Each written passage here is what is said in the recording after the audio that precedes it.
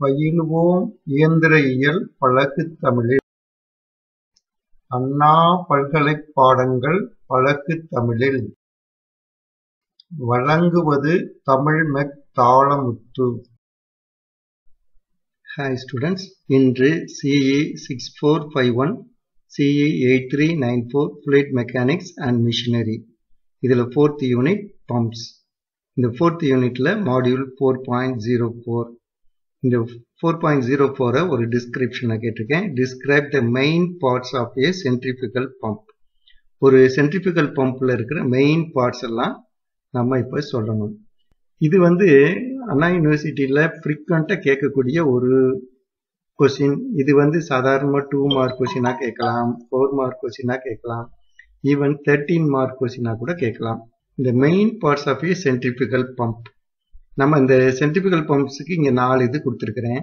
அதுக்கு முன்னால இந்த டயக்ராம் மட்டும் ஒரு சின்னதா பார்த்துருவோம். இங்க வாட்டர் சம்ப்னு இருக்கிறத நம்மளுடைய கிணறுன்னு வச்சுக்கலாம். அல்ல கீழே இருக்கிற தொட்டி. அதுல ஒரு பைப் இருக்கு, அதுக்கு பேரு சக்ஷன் பைப்னு பேரு. அந்த சக்ஷன் பைப்பு கீழேயே ஸ்ட்ரெயினர்னு இருக்கு. ஸ்ட்ரெயினர்னா என்னப்பா? ஸ்ட்ரெயினர்னா வடிகட்டி அல்ல ஒரு வலை. அதுல வலை இருக்கும். அதுக்கு மேல இருக்கிறது ஃபுட் வால்வ். இந்த ஃபுட் வால்வை சுத்தியிலிருந்தே வலையை கட்டி வச்சிருப்பாங்க.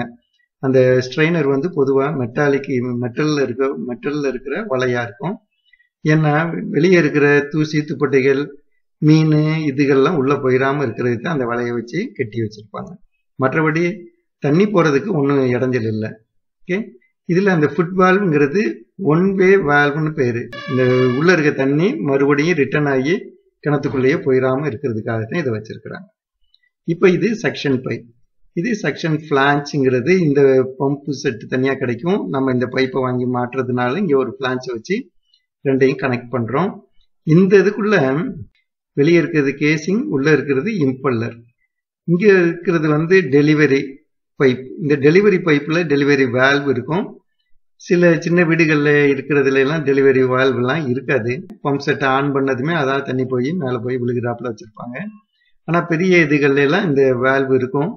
இந்த வால்வ் முதல்ல க்ளோஸ் பண்ணி வச்சிருப்பாங்க. ரெண்டாவது ஆன் பண்ண பிறகுதான் இதை திறப்பாங்க. இது டெலிவரி பைப்புங்கிறது தண்ணியை சப்ளை பண்ணக்கூடியது. இது ஓவர் டேங்க். இது டேங்கா இருக்கலாம், அல்லாட்டினா நேரம் அதனுடைய உபயோகமாகிற இடத்துக்கு எங்கேயாவது ஒரு இதுக்கு போக ஆரம்பிச்சிடும். ஓகே, இப்ப இந்த இதுல முக்கியமான இதுகள்லாம் தெரிஞ்சுக்கிட்டீங்க. இந்த சாஃப்டுடைய சென்டர் பாயிண்ட்ல இருந்து இந்த தண்ணியுடைய மட்டத்து வரையில இருக்கிறதுக்கு பேரு ஹெச்எஸ். இதுதான் சக்ஷன் ஹெட்னு பேரு. அதே மாதிரி இந்த சாஃப்டுடைய சென்டர் பாயிண்ட்ல இருந்து இங்க தண்ணி விழுகுது இல்லையா, ஹெட்டு, இதனுடைய மேல் இதுவரையில இருக்கிறதுக்கு பேரு டெலிவரி ஹெட்னு பேரு. இப்ப வாட்டர் இதுவரையில நிக்குங்கிறதுனால இவங்க இந்த இடத்துக்கு போட்டிருக்காங்க. ஓகே, இப்ப இந்த இதை பார்ப்போம். இம்பல்லர். ரெண்டாவது கேசிங், suction pipe with food valve and strainer, delivery pipe.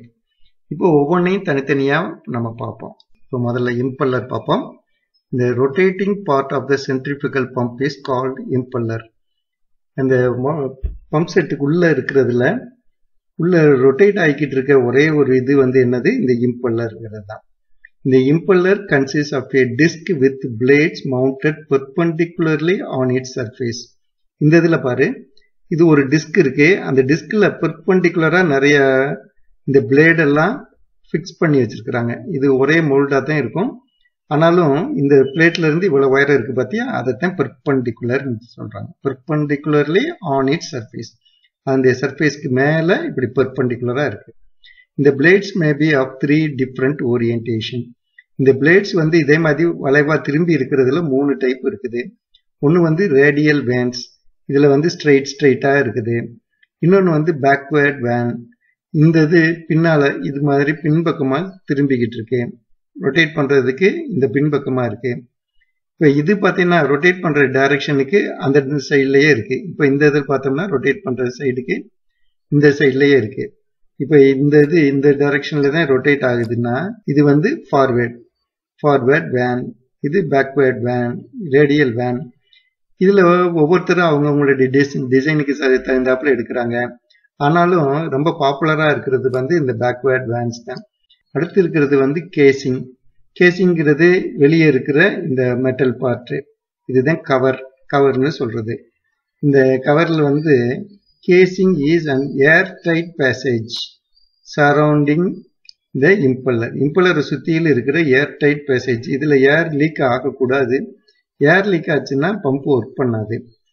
It is designed in such a way that kinetic energy of the water discharged at the outlet of the impeller is converted into pressure energy before the water leaves the casing and enters the delivery pipe. இந்த delivery pipeக்கு உள்ள போறதுக்கு முன்னாலேயும் இந்த இதுல இருந்து இது எப்படி இருக்கு, இதனுடைய கேசிங் வந்து இப்படி வேல்யூட்டா இருக்கு. வேல்யூட்னா என்னது, அதனுடைய கிராஸ் செக்ஷன் ஏரியா கொஞ்சம் கொஞ்சமா விரிவடைஞ்சிக்கிட்டு இங்க மேக்சிமம் வருது.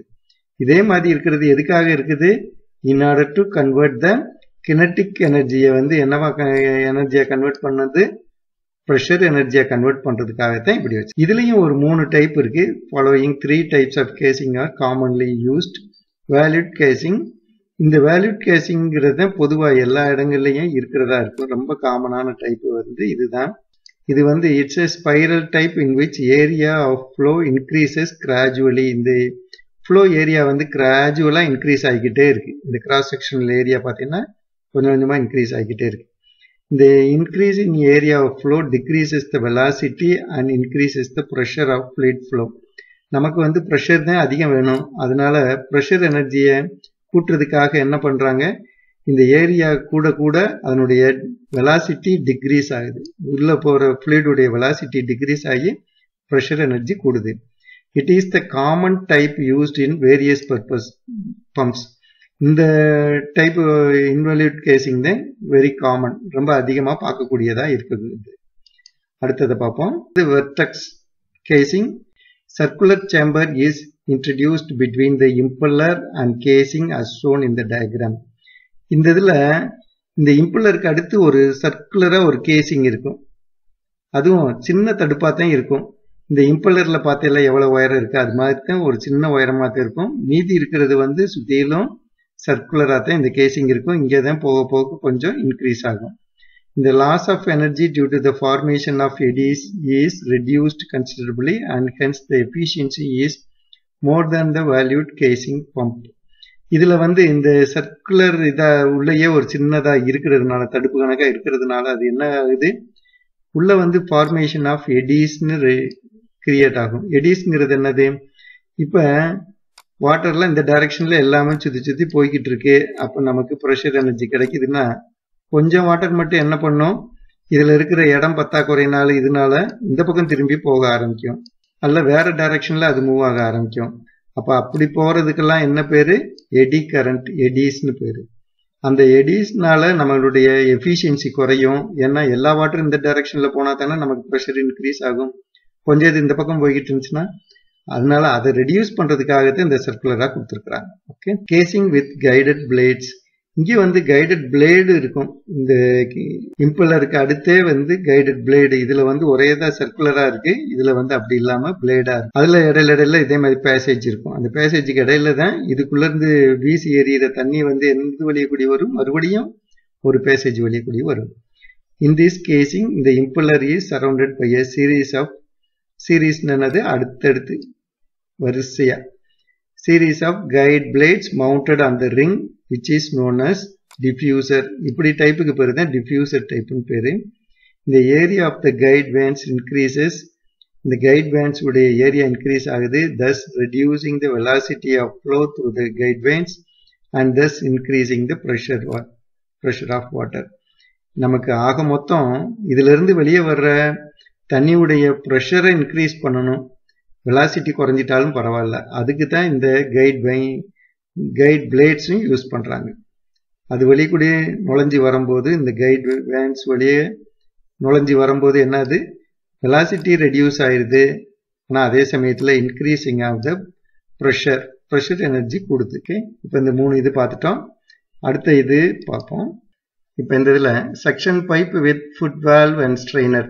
The upper end of the suction pipe is connected to the inlet of the pump. அந்த பம்புடைய இன்லெட்ல வந்து அப்பர் எண்டை கனெக்ட் பண்ணிடுவாங்க. Lower end is submerged into the well. Lower end வந்து என்னவா இருக்கும், சப்மர்ஜ்னா மூழ்கி இருக்கிறது.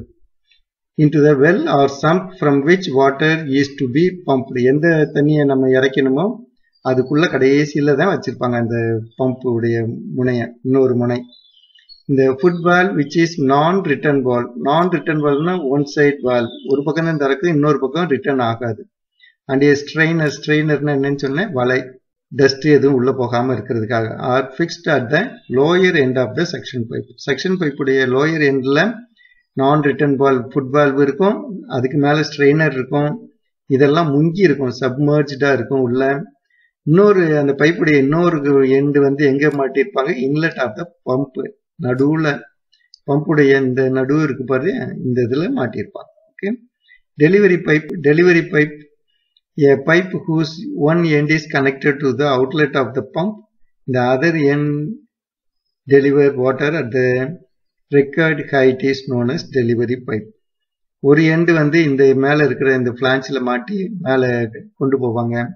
எந்த இடத்துல கொண்டு போய் விடணுமோ அது வரையிலும் ஹைட்டை நம்ம பைப் வச்சிருந்தோம்னா அங்க போய் டெலிவரி கொடுத்துரும். அதுதான் இது டெலிவரி பைப். இது ரெண்டுலையும் பெரிய இது இல்லை. என்னுடைய சேனல் வந்து AUmech-in-tamil. இதுக்கு நீங்க சப்ஸ்கிரைப் பண்ணுங்க. சப்ஸ்கிரைப் பண்ணும்போது உங்களுக்கு பெல் சிம்பிளும் வரும். அந்த பெல் சிம்பிளையும் நீங்க கிளிக் பண்ணீங்கன்னா உங்களுக்கு ரிமைண்டர்ஸ் வந்துகிட்டே இருக்கும். அந்த ரிமைண்டர்ஸ் மூலமா வரிசையா என்னுடைய மாடியூலை படிச்சுக்கிட்டே வந்தீங்கன்னா உங்களுக்கு சிலபஸ் முழுவதுமே கவர் ஆயிடும். ஓகே. அப்போ நீங்கள் கான்ஃபிடென்ட்டாக உங்களுடைய எக்ஸாமுக்கு ப்ரிப்பேர் பண்ணலாம், கான்ஃபிடென்ட்டாக உங்களுடைய எக்ஸாம் அட்டன் பண்ணலாம், நல்ல மார்க்ஸ் ஸ்கோர் பண்ணியே பாஸ் பண்ணலாம். Okay. See you students. Thank you.